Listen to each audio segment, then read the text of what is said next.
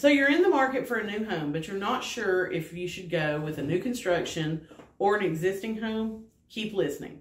New construction properties and pre-loved homes each have their own pros and cons. So which one is right for you? That's going to depend on your own personal needs and the market where you're shopping. New construction homes are brand new, so they have cutting-edge aesthetics and they're low maintenance.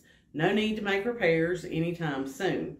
However, they do tend to be more expensive, and your timeline to move in can be longer if you're building from scratch or customizing a home with a builder.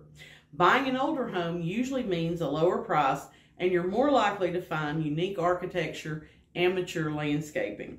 However, older homes can be higher maintenance, and they may have hidden problems that will need repair in the immediate future. For the complete list and detailed breakdown of all the pros and cons, tap the link in my bio. Are you ready to find your dream home? Send me a DM.